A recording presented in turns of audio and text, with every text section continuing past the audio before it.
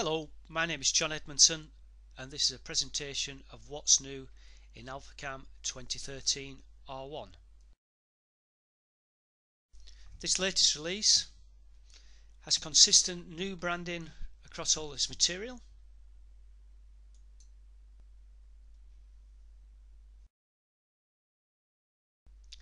One of the important things obviously is the expiry date. The expiry date for 2013 R1 is September 2012. On loading the product, you'll see a much simplified interface.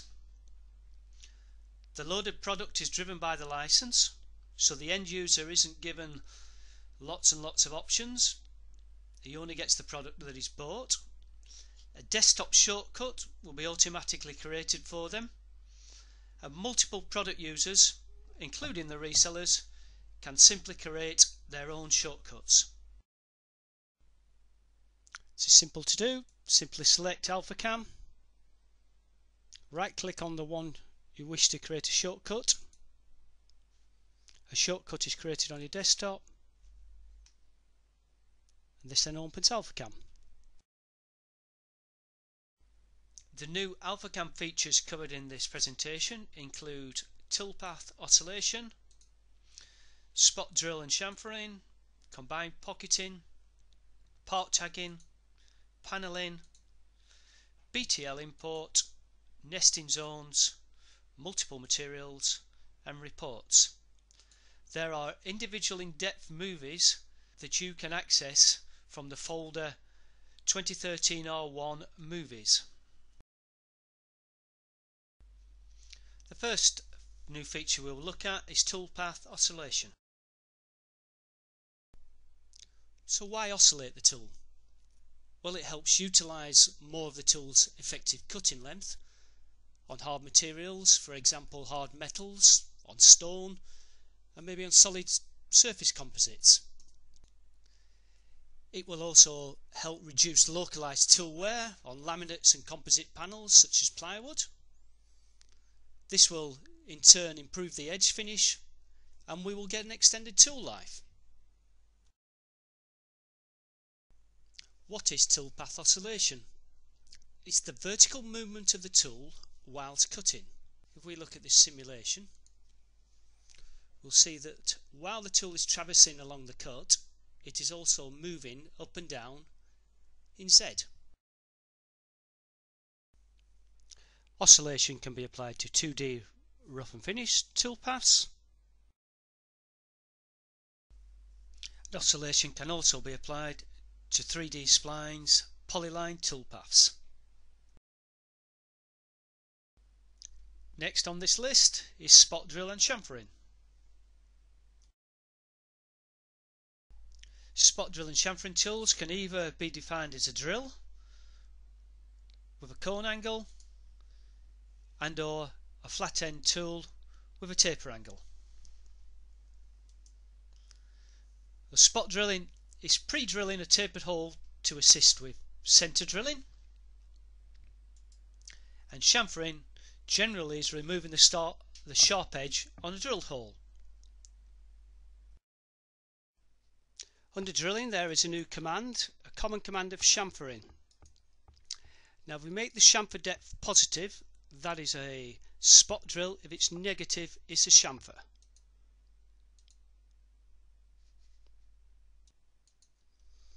What's this simulation? You'll see from a single command that the spot drill is varying its depth dependent on the diameter being spot drilled. There's a couple of options now how you wish to output the code, if it's for a 4 or 5 axis machine. We've always had the global linear for 5 axis with tool vectors. There's now local linear. This produces 3+2 type entity code, providing better support for indexing machines that utilise plane rotation functionality. The combined pocketing command allows a finished pass to be added to a pocketing routine. This is something that's been requested for many years, so should make a lot of people very happy. We'll start by applying a pocketing, toolpath, and Auto Z using this new command, additional rough finish pass. I'm using a 12mm tool here with 0.1mm of stock. I'm putting cutter compensation on and apply the automatic lead in, lead out. If we look at this operation, then we can see now that this is our finished toolpath. I can come into this combined pocket and edit either the pocketing or the rough and finish. I want to come back in with a smaller tool, so we'll just update that to a 6mm.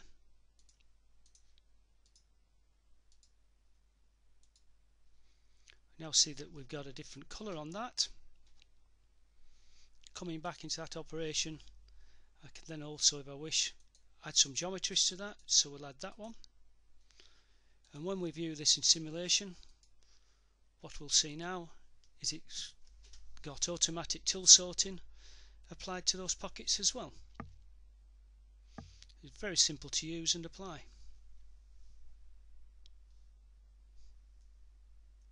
This new combined pocketing command also supports the Z contour roughing waveform strategy.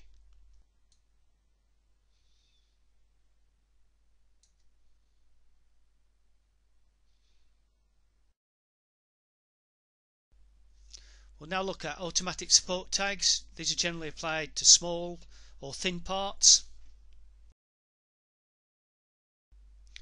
Automatic support tags are easy to apply and edit to any contour path, including 5-axis. This allows the part to remain attached, overcoming part movement and thus reducing material wastage and extra rework. Very simple toolpath that just goes around this Christmas decoration, and onto that I want to add some tagging. Again, this is accessed from the operations page, automatic support tags.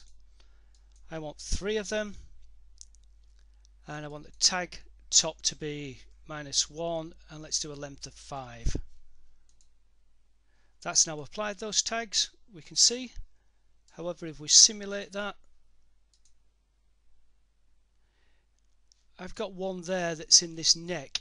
That won't be an easy place to remove at a later date, so let's see if we can change that. So we're going into edit again, automatic support tags. That is a radius of 6, so let's put a minimum radius in of 7, and that now has moved my tag. It's also possible to add tags to 5-axis splines or polyline toolpaths.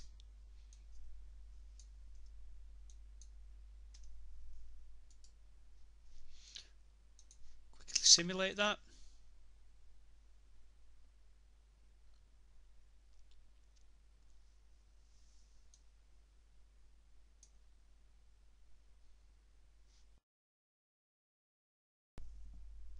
Next on the list is panelling.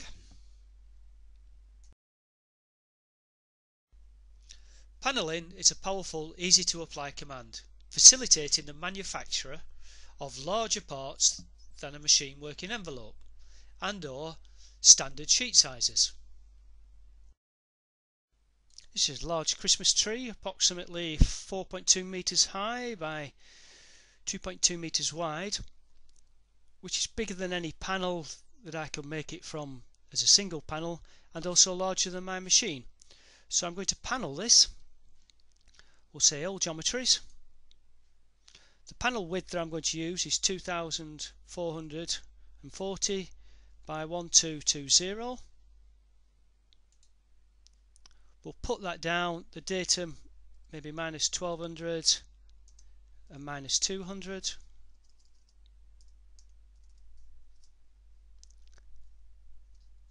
We'll look over on the right hand side.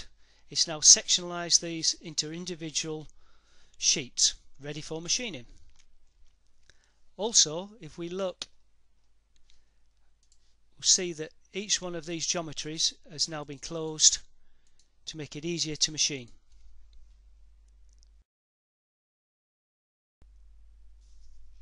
BTL Import. The first question is, what is BTL? Well, BTL is an interface for the data transfer from design software, from CAD systems to CNC machines for timber frame roofs, log homes and wooden frame house construction.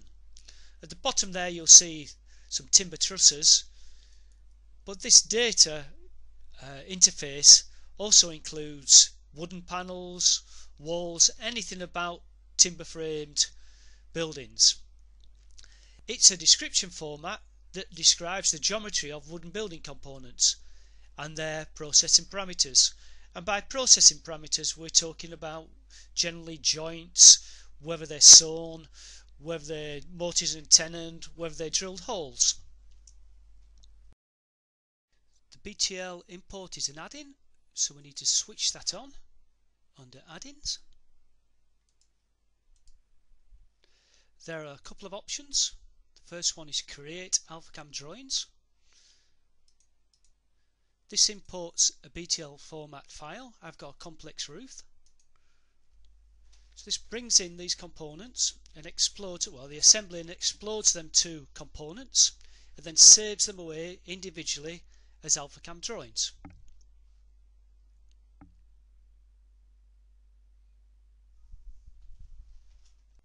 I'm going to import one of the drawings. You see that each one of these has been saved away, exploded then saved. And we look down here. It's extracted that sawed edge, and we come under layers. It's automatically put that on a layer called BTL Process 10. We happen to know that that is for sewing. So we have a machining style which is assigned to that layer that I process, BTL Process 10, and applies.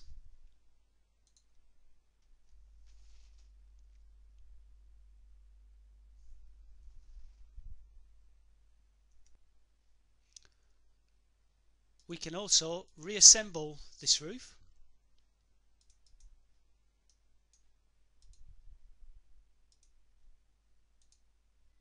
So this is taking all those Alphacam individual parts that we exploded back into the correct orientation and reassembling the roof for us, and we can then compare that against the original. Nesting zones.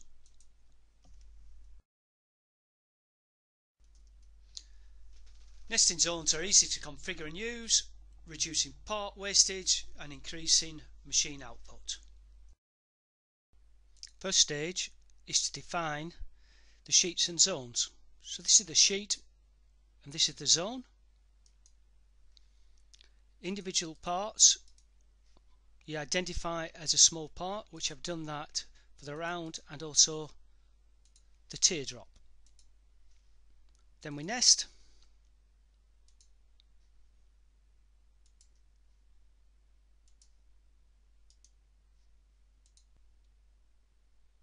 And then confines the small parts within that predefined area. Multiple materials.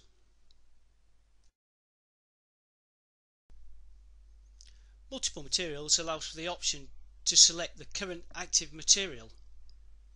Because now you can have more than one, including material on a work plane. So to show you multiple materials, we have the Z contour roughing toolpath assigned to this material. Now I wish to apply the same machining strategy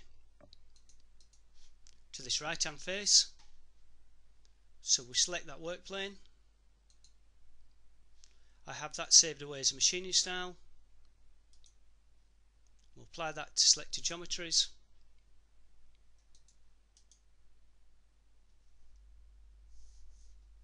Now see, that doesn't actually give me what I'm looking for. Now the reason for that is if I come into the operation, I can then say, okay, let's reselect the material because it was still working off the old one, and then update,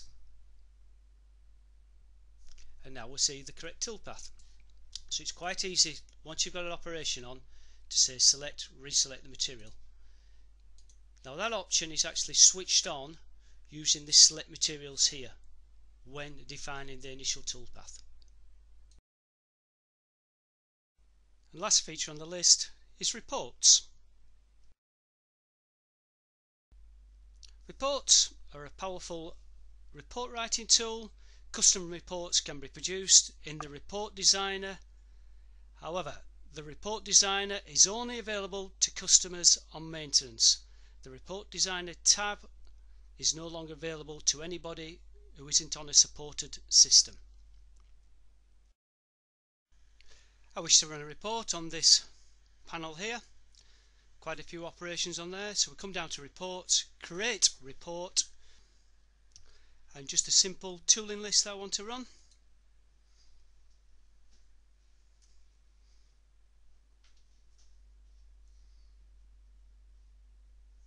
This now has created me a tooling list. The important thing from a reseller's perspective, this tab here, report designer. This is available for anybody who is under maintenance.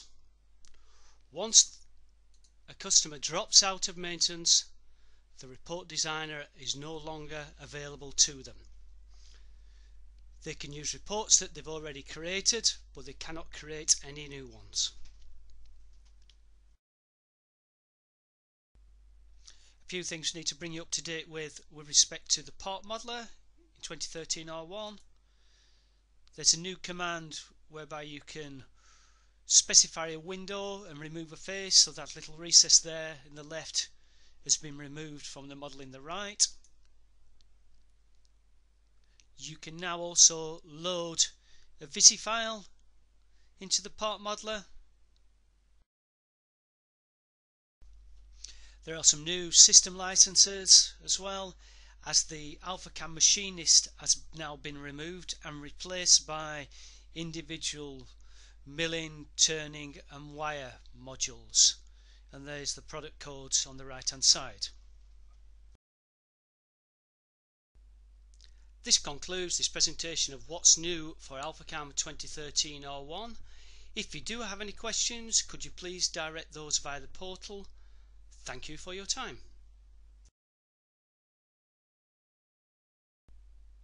Towards the end of this year, early next, there will be the launch of Alphacam Express.